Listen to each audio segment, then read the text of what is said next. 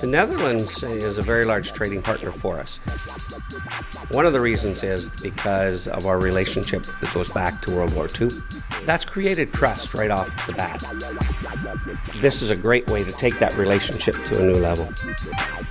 The trip has really provided an opportunity to develop a unique perspective and see how Edmonton fits into the rest of the world, also how we might shape our own future here and elsewhere. Exchange is about an ongoing conversation between the entrepreneurs and the innovators in our community with really business, government, and institutions to come up with new ideas about the future. So it is really about collective problem solving.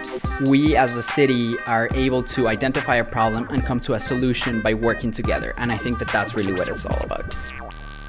We're trying to do something that hasn't been done in Alberta, and we need to learn. We need to learn from others' experiences.